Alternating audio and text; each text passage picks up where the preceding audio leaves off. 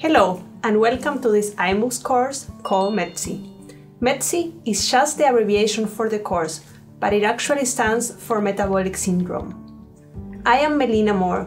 I am a molecular and cell biologist with special interest in glucose, lipid, and energy metabolism in the context of the metabolic syndrome. Besides my research duties, teaching is also a big part of my life, and I have a strong passion for it. And I'm Ariane Pessentiner. My background is in biochemistry and primarily in metabolic syndrome disease development. For 2 years, I've been also working as a science communicator. I really like to talk about science and I want to bring it to the people. Our team is also complemented by Barbara Sigmund and Gerhard Sommer. Hello, my name is Barbara Sigmund and I'm a passionate food scientist. It is well known that the composition of our nutrition plays an important role for the metabolic syndrome.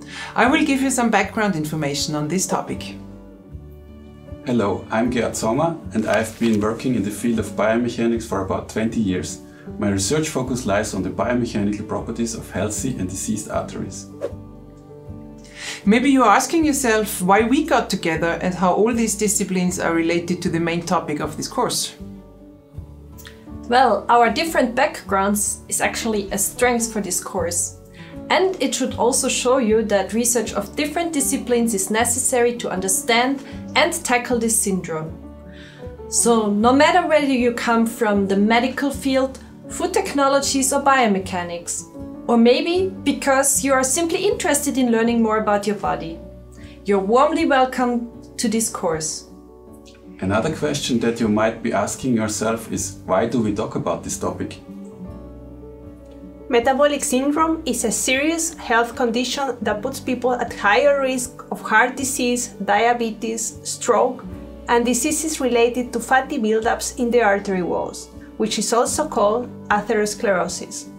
Just to give you a brief idea about the numbers, it affects around 20 to 25% of the world adult population.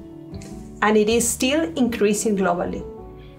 This means that 1 out of 4 people have metabolic syndrome, maybe even somebody close to you. But we will not be alone in this course. We would also like to introduce to you our avatars, Azu, Ali and Asa. Hi, I'm Azu, short for Avatar Sugar, and I'm not as sweet as you might think. Hola, that makes me Ali, since I am a lipid. May I also introduce myself? Asa, an elegant abbreviation for Avatar Salt. The reason why they will be also part of this course is because they play a crucial role in the development of the metabolic syndrome. So come and join us for this iMooC. METC.